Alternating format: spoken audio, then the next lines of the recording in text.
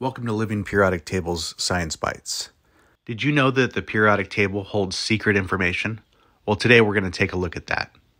The periodic table was created by a Russian chemist named Dmitry Mendeleev in 1869. At that time, many elements that we consider commonplace had not been discovered.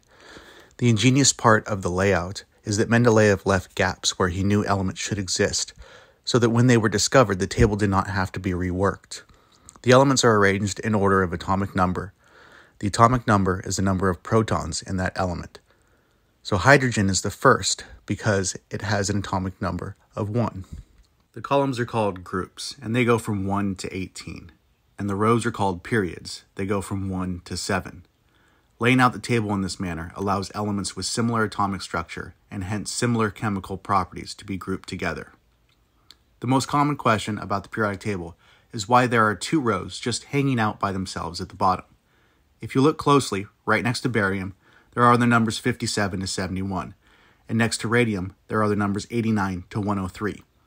This is where those rows belong, and it made sense to condense the table by placing them below.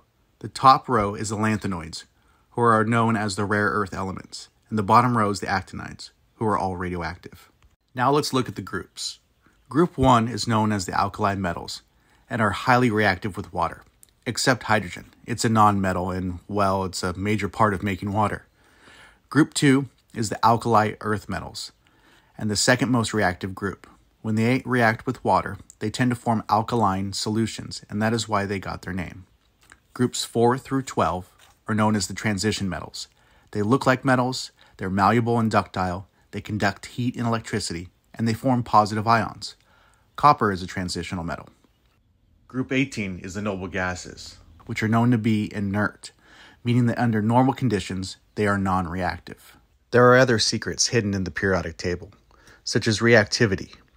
Starting with group 18, period 1, and drawing a diagonal line to group 1, period 7, we see reactivity increase as it approaches group 1. Here, you can see the electron fields are represented by element location, and the groups all contain the same number of valence electrons. With all its ingenuity, the periodic table still leaves something to be desired by some. Charles Janet actually offered this alternative to the periodic table that is based on the electron orbital filling instead of valence electrons like our current table.